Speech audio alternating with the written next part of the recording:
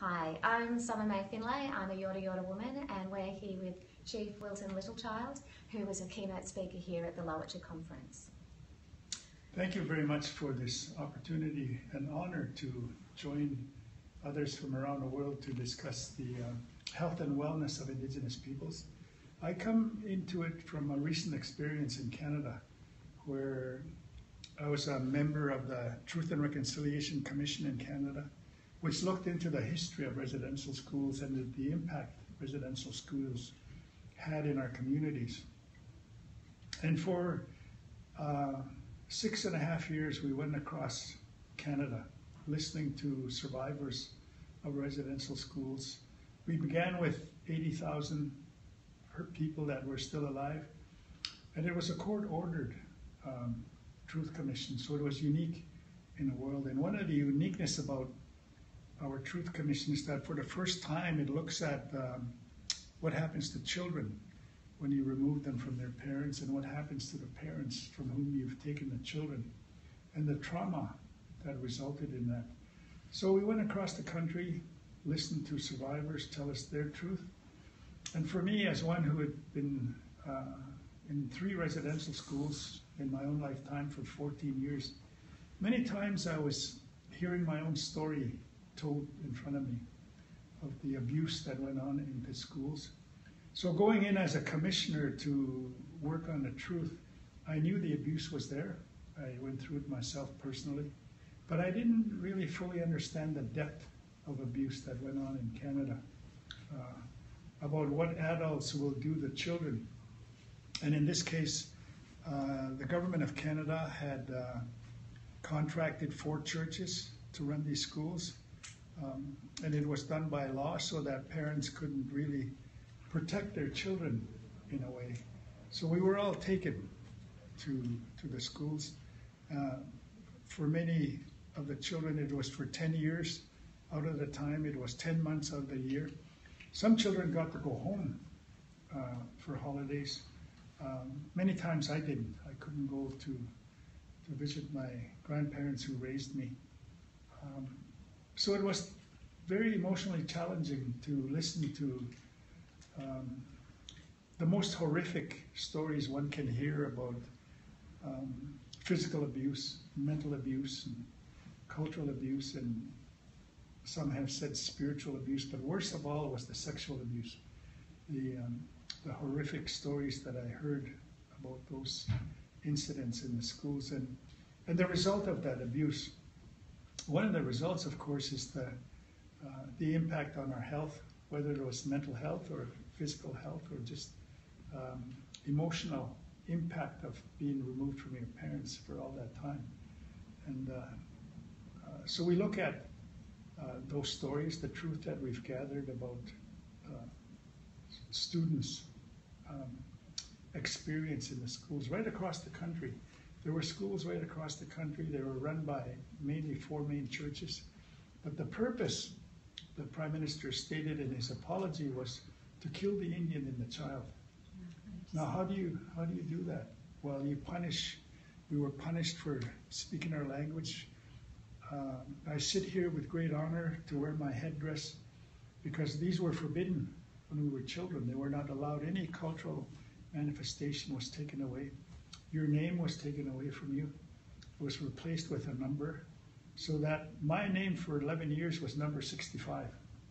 So when you do that to small children and then challenge their identity in a way that you've taken away their own identity, whether it's because of the language or because of the culture, there's serious consequences that happen from that.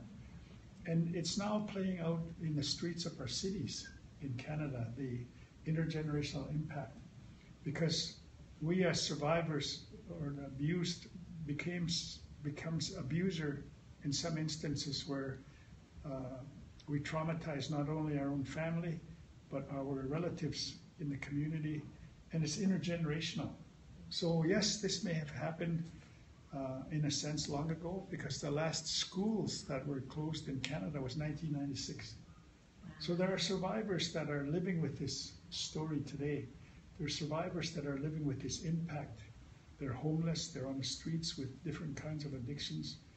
And these are the health consequences that the opportunity for this gathering helps us focus on, so that we can not only compare our experiences, because I know that a similar occurrence happened in Australia with the stolen generation, but the opportunity we have together is good in a way that we can share this experience with each other, but also work in common to find common solutions going forward. In our case, it was about reconciliation.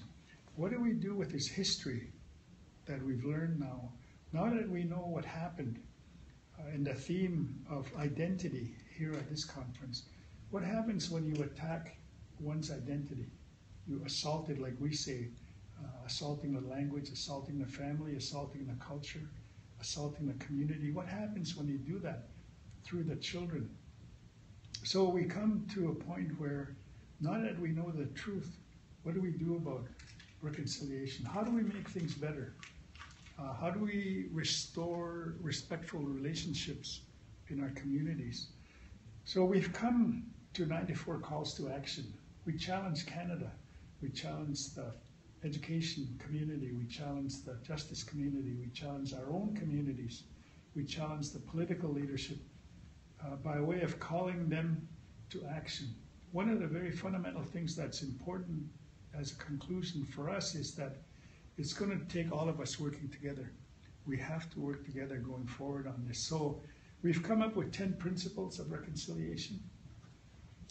We look at all the 94 calls to action we've made, and we say, what are the common threads in these stories that we heard? So what could be an important element for solution? For example, we look at the UN Declaration as on the rights of Indigenous peoples, to use that as a framework.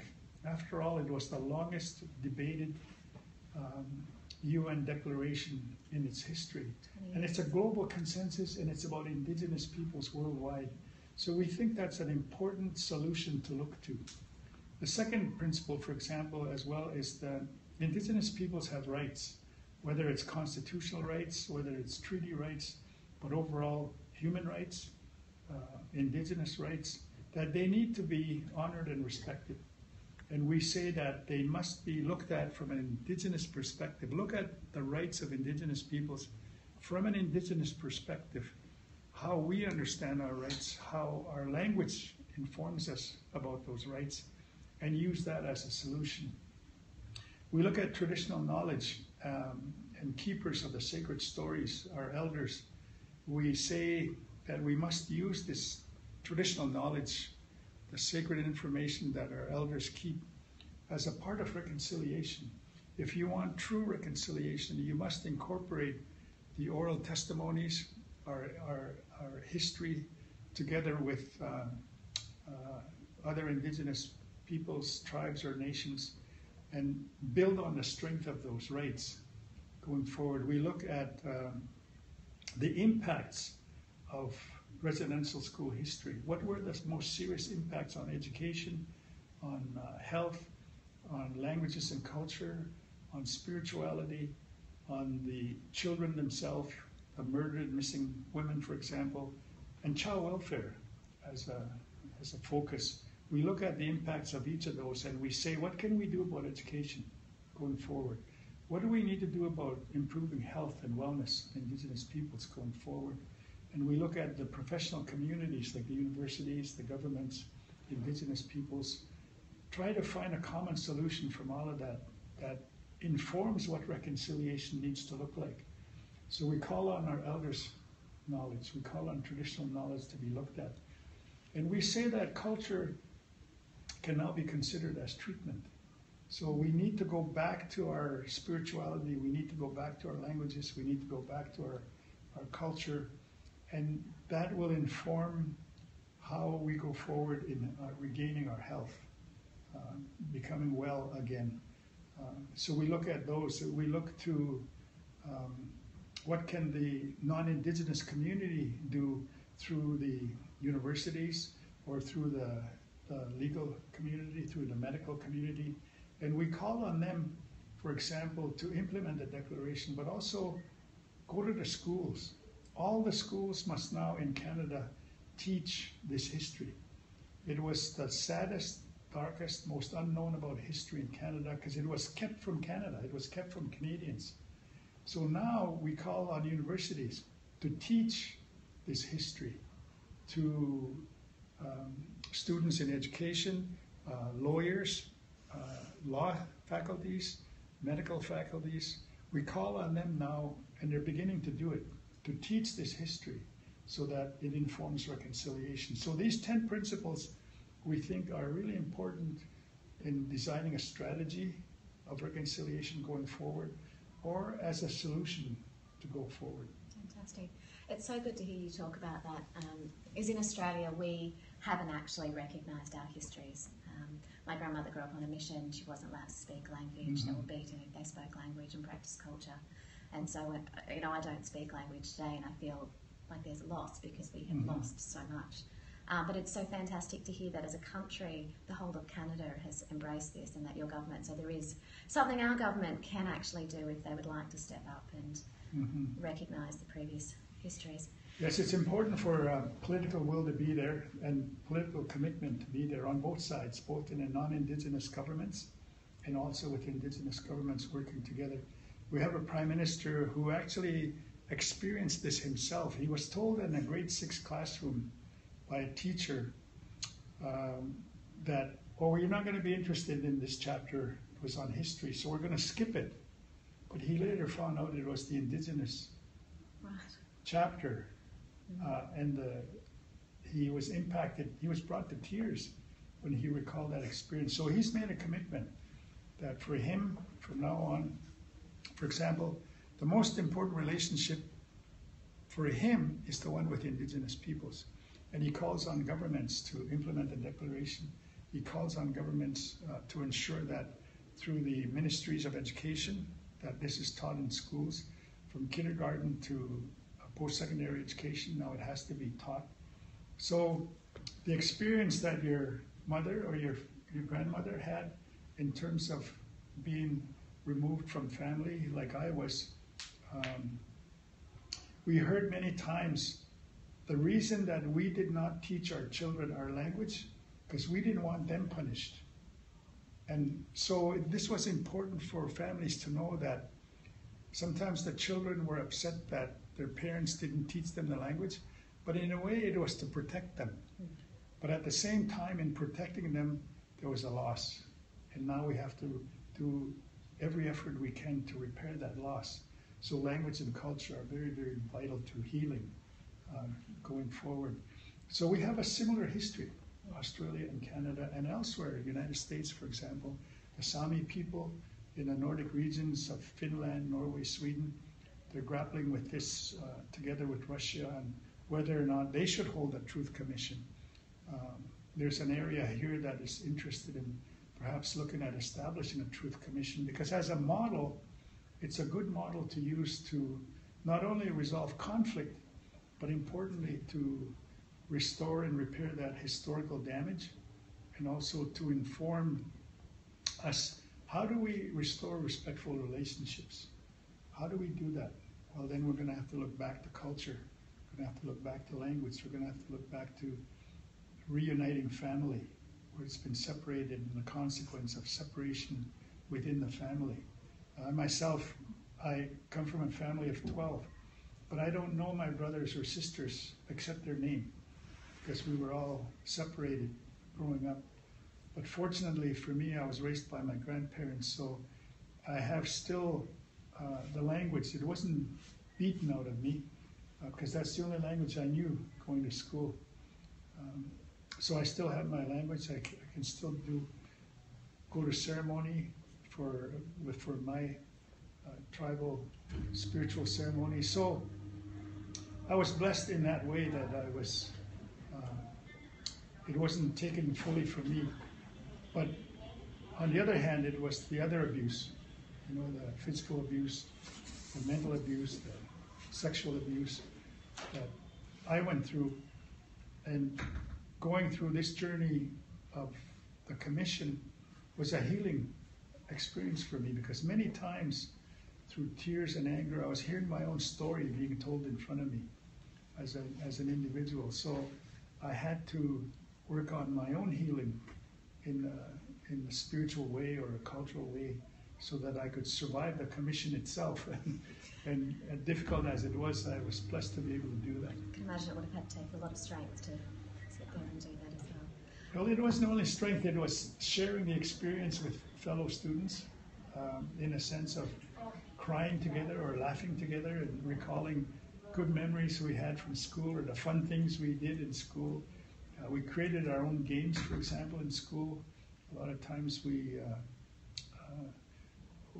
just created games so that on the playground we would have fun. For me, it was sports that helped me survive the experience. Sports is, I'm looking at your medallion here. Mm-hmm. Could you just tell us what that's...